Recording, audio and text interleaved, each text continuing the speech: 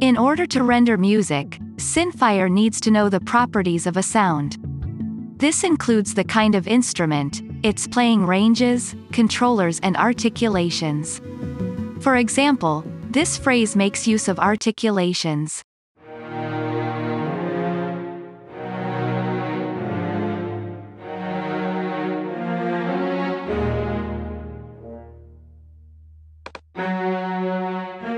An articulation can be attached to any segment or symbol.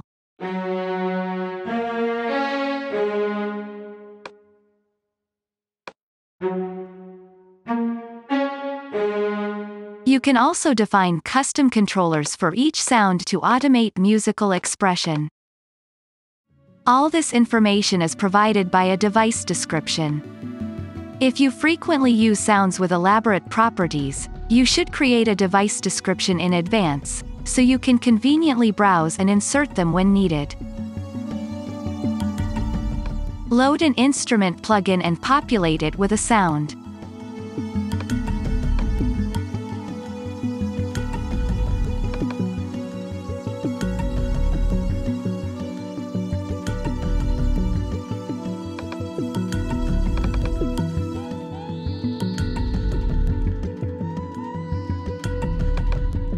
Start a new device.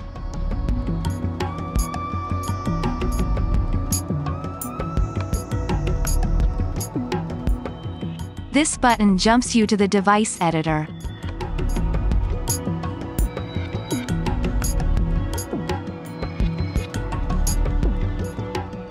Name your device and set a unique identifier.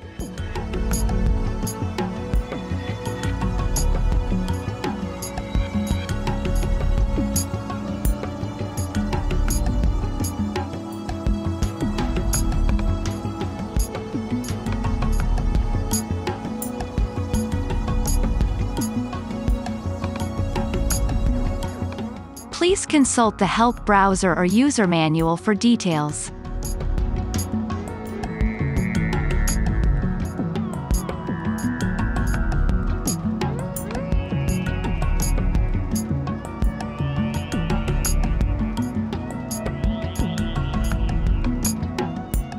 If all the sounds you want to use with a device share some common controllers, you can add them to the device. Every sound will inherit them.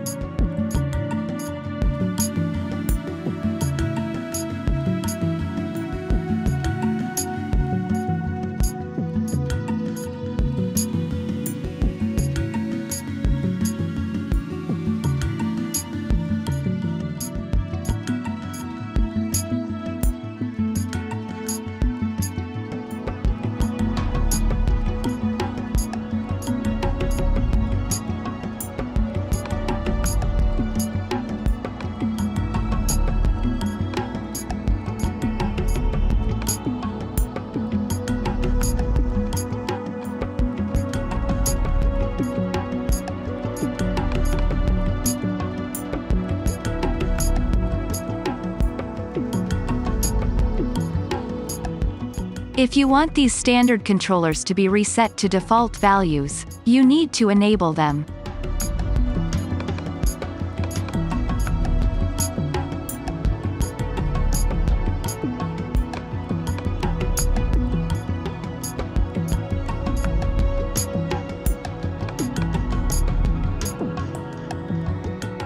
Do not yet make this a template, as we still want it to behave like a regular device while we are adding sounds.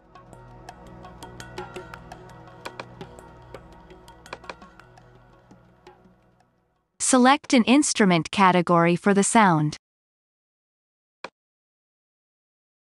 This will assume standard playing ranges, which do not necessarily have to match.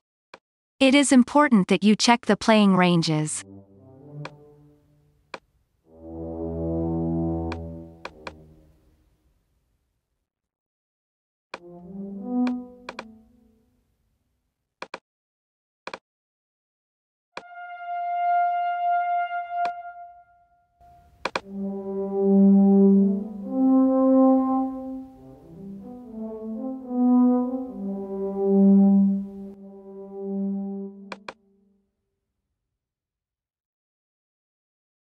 Most orchestral plugins make the details for articulations immediately visible on the surface.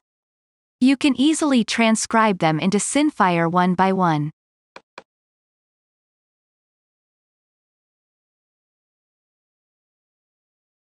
Synfire increments the key switch with each entry, so it makes sense to add them in ascending order.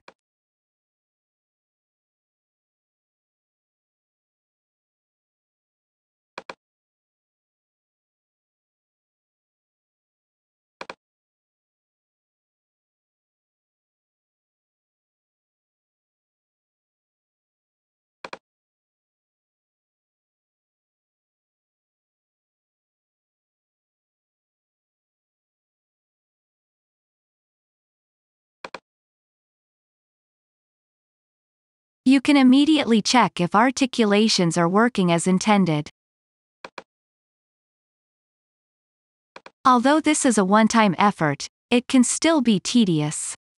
If Cubase expression maps exist for your sound library, you can import them in one go.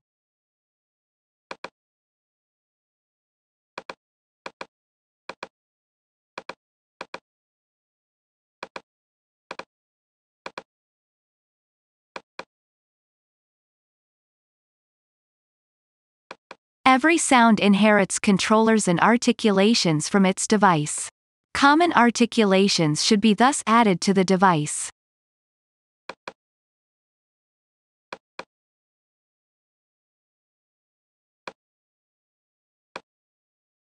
Now the first sound is almost finished.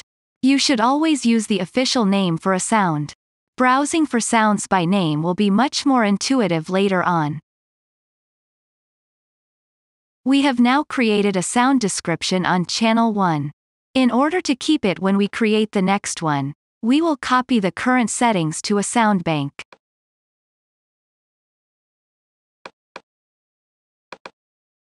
This sound bank will eventually include all sounds of the device. For the next sound, we simply start over and repeat the same procedure. When done, we will again copy the finished sound to the sound bank. This way it is possible to add any number of sounds to a template device.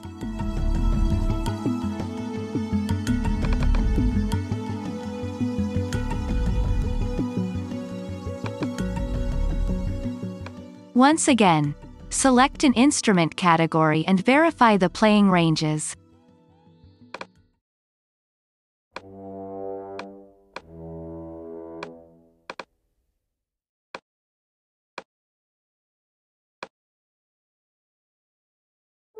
Open the Help browser or enable tooltips to learn the keyboard commands for setting up a playing range.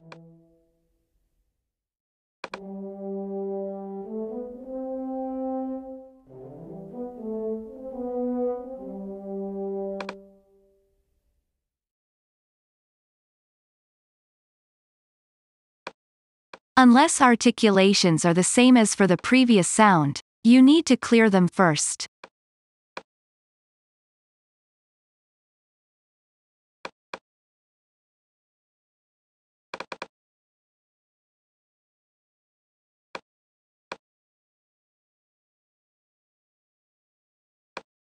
Name the sound.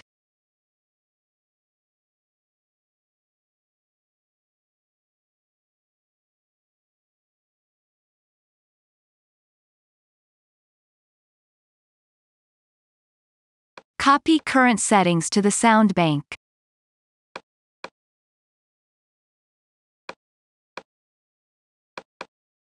Now repeat the procedure for all sounds you want to add to the device template. I've done this already. We will skip this to speed it up. Now that all sounds have been added, it's time to make the device a template, save it, and move it to its place.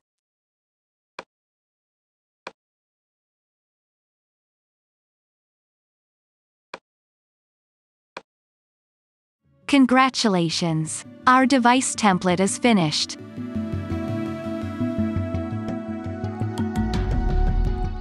Now let's have a look how the template device can be used in a new arrangement.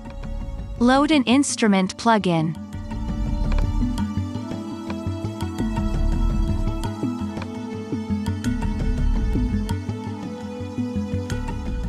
The Sound Wizard creates a generic device, the sounds of which you can add as needed. This icon opens the template browser. Here's our new template device. Pick the sound properties you want to add. Now populate the plugin with the corresponding sound.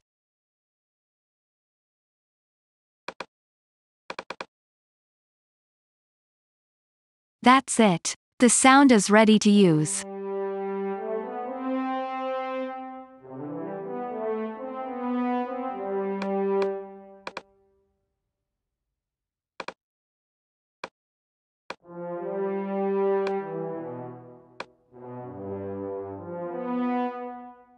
If you want to use this sound also in other arrangements, you can save the rack module created by the wizard as a preset.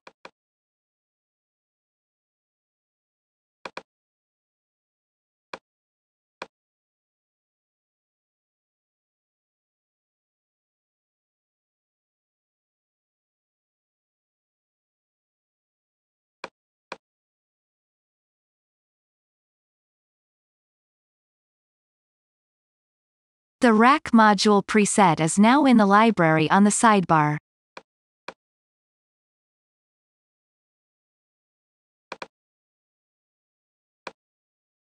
Drop it on any instrument to create a new instance.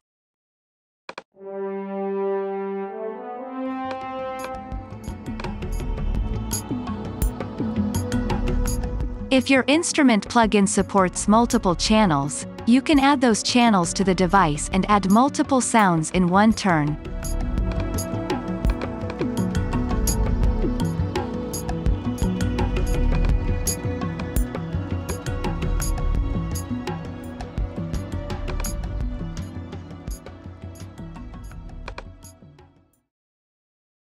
Populate the plugin with any number of sounds on separate channels.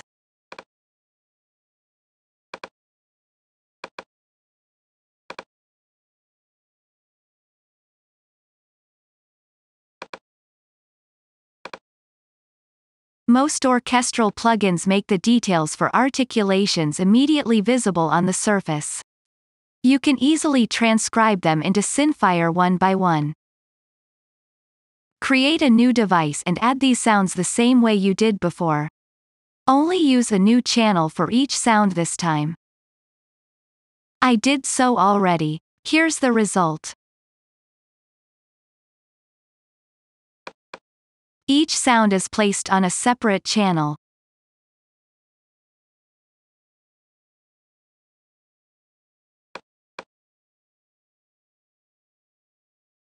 Save this rack module as a preset.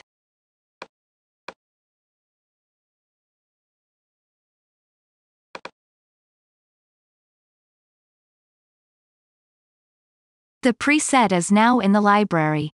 Drop it on an instrument to create a new rack module according to the saved settings. All sounds are immediately ready for use.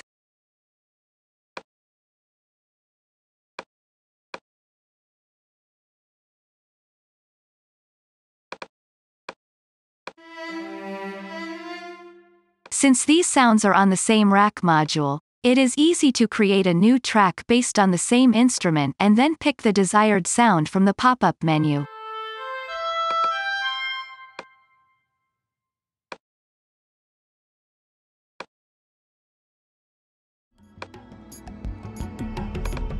That's all for today. Creating device descriptions can be a bit of a chore, but it's a one-time effort that will earn you a lot of convenience and productivity later on.